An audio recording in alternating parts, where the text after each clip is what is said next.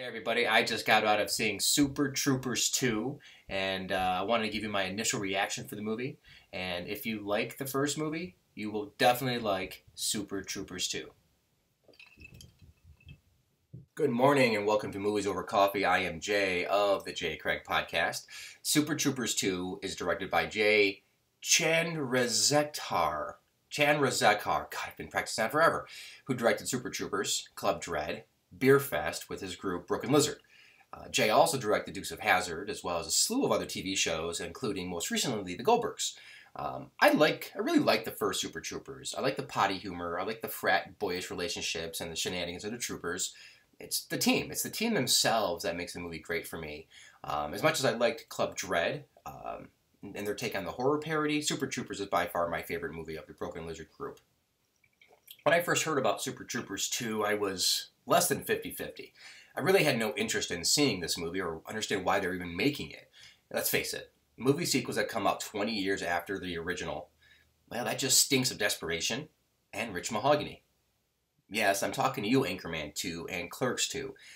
Now I realize Blade Runner 2049 recently did this and had great success. However, I'm going to gear my argument towards the comedies. Do we really want to see Spaceballs 2 now? No, we don't, because the magic is gone. The time in which it came out is gone. It's hard to capture that lightning in a bottle, especially twice.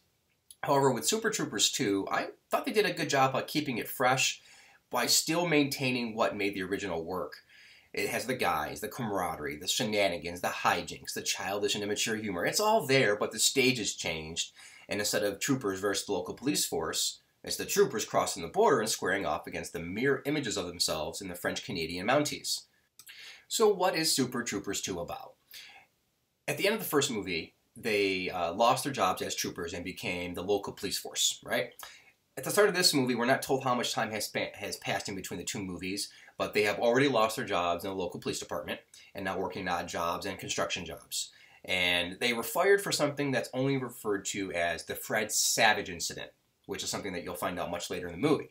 Mayor Linda Carter, a.k.a. the original Wonder Woman, and for many, including my wife, the only Wonder Woman, gives the Super Troopers a chance to redeem themselves and provide law enforcement to a French-Canadian town that is transitioning into the United States. So it turns out that the border of Canada and Vermont was incorrectly drawn, and a small French-Canadian town run by Mayor Rob Lowe, who, by the way, is amazing in the movie, is actually part of the United States. So the meat of the story is how the Canadian town will react to becoming part of America and how the troopers are treated and the shenanigans that proceed. What Super Troopers 2 does right by way of sequels is take the original premise and expand upon that template.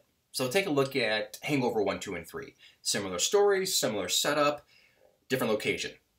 So Super Troopers 2 does something similar. They have a similar template, similar type of movie, new location. They've moved over and crossing borders, so it's changed location, changing the scope of the movie. But they also added something new, the Mounties. The Mounties that the troopers have to work with during this transition is some of the best stuff of the movie. In the first Super Troopers, the police force was faceless, except for the captain that was at odds with the trooper captain, and the blonde that had the relationship with one of our troopers. Here, the Mounties have an identity, something that was very much lacking in the first movie. Not only do they have an identity, but they have a face and something at stake. Imagine that, right? They are very much the mirror of their U.S. counterparts, and that's what drove the movie for me. Super Troopers 2 is very funny, and it's just as funny as the first. It has everything that the first one had, them pulling over people and having fun with it, their shenanigans and all the idiocy that they do with each other and against the other department that they're at odds with.